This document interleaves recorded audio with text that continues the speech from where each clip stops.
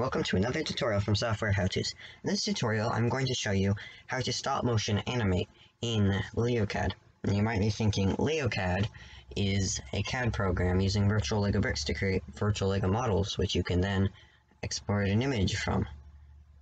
But I've actually found a nice way to do stop motion entirely on the computer using LeoCAD, and it actually turns out pretty nice. One thing I'm going to note before I start this is if you do not know how to use LeoCAD, or you kind of know how to use LeoCAD but not very well, then I'd watch the video I put before this one on my channel, and that'll explain how to use LeoCAD, and so that you are prepared for everything I'm going to be doing in this, because I'm not going to be explaining anything, I'm just going to be clicking buttons. Let's start by opening up LeoCAD. Now I've already created this background here with the green base plate and the gray brick in the background. So to make things a little easier, let's just box select or Control A and group. Let's call this group background. Click OK.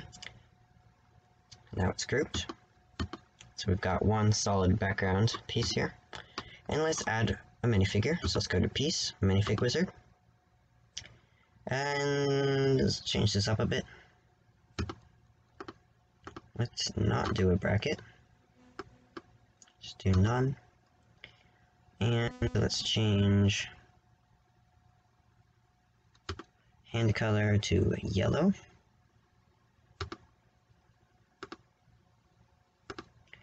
And head color. And that'll do. So we click OK. And it adds it to our thing here. See, let's move him up a bit. Right now he's on the studs. This way. Let's rotate him facing the camera, or where we are. I'll create a camera in a minute. Alright, let's push him to the back here. Alright, now we got our little figure in front of the background. So, first we're going to ungroup this, because we want to be able to move all the different parts.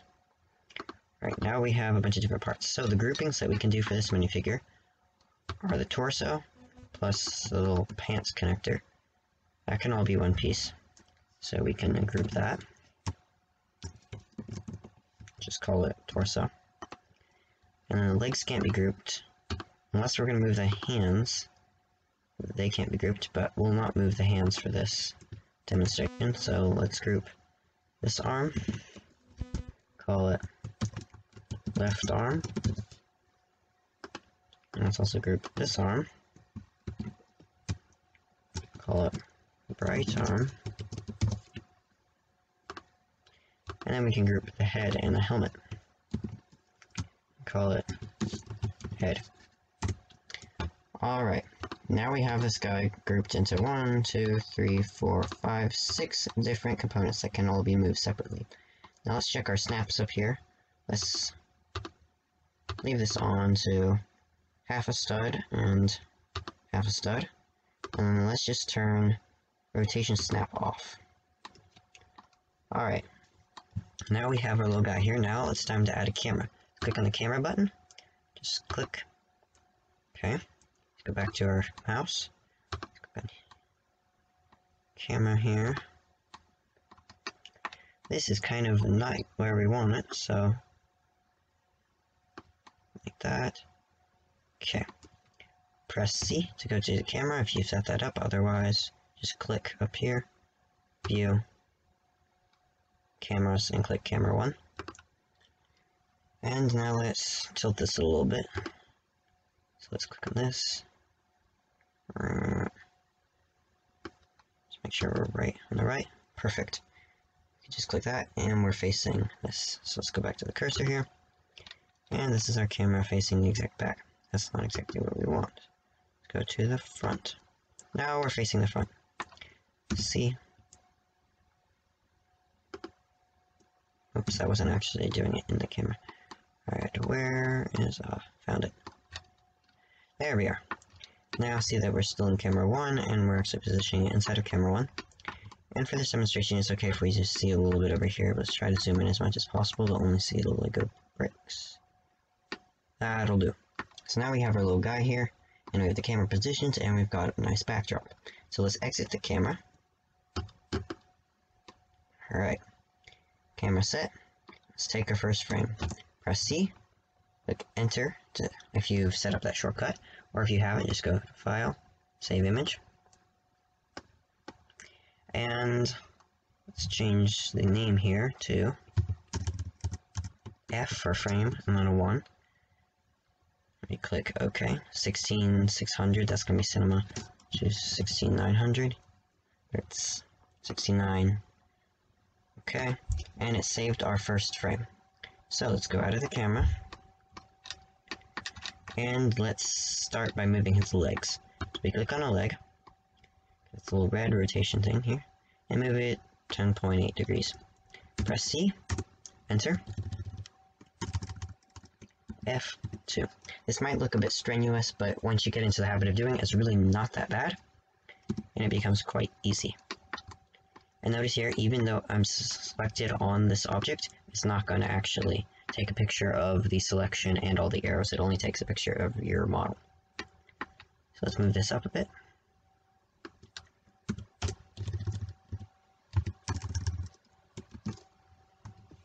F3.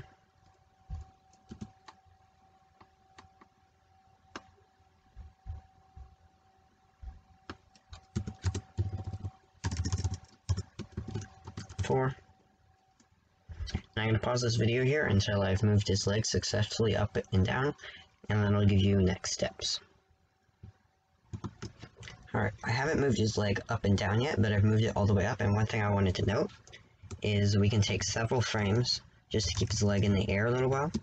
So I'm on frame 9. I can do it again. Frame 10. And let's do it a couple more times.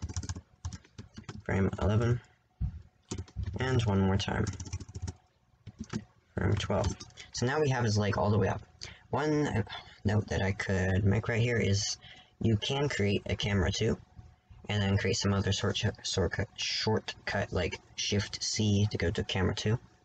And then that camera 2 can be the camera positioned directly at your minifigure so that it's in a position that's easy to move the leg, and then camera 1 is the actual camera that you want to view the animation with. So that was just a note there. And then let's start moving this down.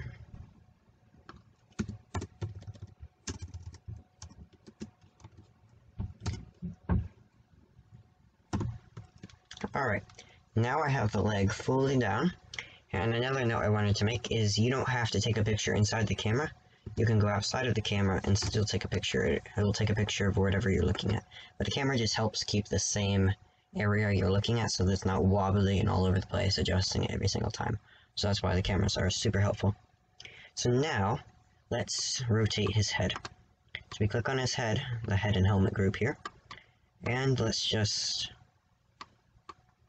use the blue arrow and rotate it a little bit. Let's go to our camera, save an image.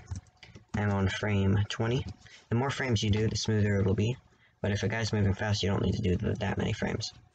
Just press T for top so that we get the top of our model here. C, enter.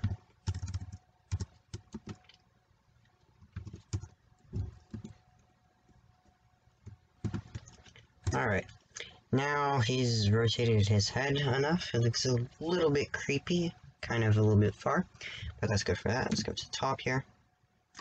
And let's see. Now that he's rotated his head, let's start moving an arm. I'm not going to rotate his head back, and we can just leave it there. His head is fine there. He doesn't need to see in front of himself. Alright, let's move the arm, and start taking more frames. You've probably by now kind of gotten the hang of this, moving all body parts, including bending down, which since I grouped the legs and the joint, it's going to be a little bit harder that you would have to ungroup it, and then group it differently. Actually, I didn't group the legs with the joint. I grouped the joint with the torso. So the group setting I have right now works perfectly, unless for some odd reason you wanted him to fall in half. But since I'm not doing that right now, this grouping works perfectly. And frame 30. And his arms all the way up. So that's it will do for this animation. It looks weird, and I should probably move his arm back down and rotate his head, but this is just for demonstration. Let's get out of this camera, and of course we would save our model once we're done. Before to make sure we saved all our progress, but I'm only exporting the frames. So I exported all the frames into a folder. I'm going to move those to the desktop, but once I've done that, that'll conclude this video. In the next video, I'll drag all those frames into this program called Windows Video Editor, which comes installed on your computer. If you have a Windows 10 or probably an older Windows, it'll have it. But if you're using Mac, there are plenty of other applications you can use to just stitch frames together at a very, very small duration for each frame. If it counts it in seconds, probably 0.2 seconds would be good for this for each frame. Or 0.5, 0.05, 0.09, just something really, really, really, really small so that the frames go by really quickly. And it makes a nice, smooth animation. So I will move those frames to the desktop. Alright, now let's take a look at our frames. Let's go to the desktop. And look, frames 1 all the way through frames 30. We have a bunch of frames ready to be put in a video editor, stitched together, and then we have a nice little animation, and you can edit it, add effects, add text, whatever you want over it, and create a nice animation. So that'll conclude this video. Thank you for watching. Please do not forget to like and subscribe, and stay tuned for the next video.